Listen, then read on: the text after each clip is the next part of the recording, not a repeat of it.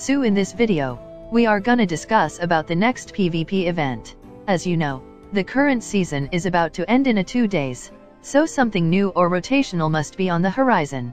So we will have to predict of something as a ritual. So currently the Joint Revenge PvP is going on, and there's no new map either in the Aztec update. So next season is definitely going to be a rotational one. And if we go by the last rotation, then this season can't be ice or fire, since they have already made a return a few times. So we are left with lightning, cosmic, Joint Revenge and Tauren. But Joint Revenge and Tauren can also be neglected and they were recently added. So in short, I'll give the end win to lighting season. It's an old season and has never made a return, so I'm 90% sure it's going to be lightning season.